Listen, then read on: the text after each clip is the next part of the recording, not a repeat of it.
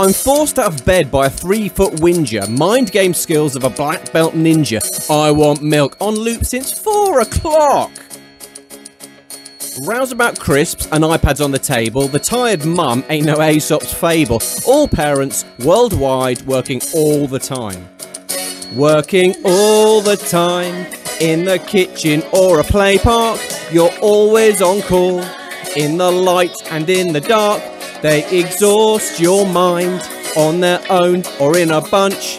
It's enough to make you start drinking before lunch. You're working all the time for these people you created. Your plat du jour is exhausted or frustrated. You need to get some rest. It's not their time they're stealing.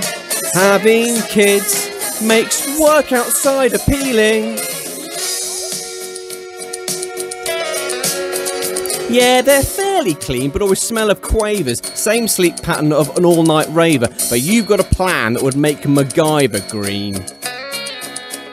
Kids no sleep is a byproduct of marriage. I spend a lot of time hiding in my garage. Tie a pillow round my head and just let it all drift away. Working all the time in a garage or in a school. 24-hour surveillance. Yeah, it seems to be the general rule. You're on your knees and it's not to do some praying.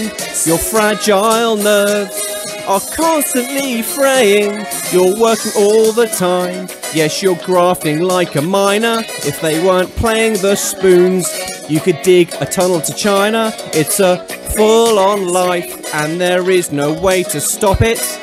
Oddly enough, no one says they'd swap it. You're working all the time, in the house or in the garden, a positive spin.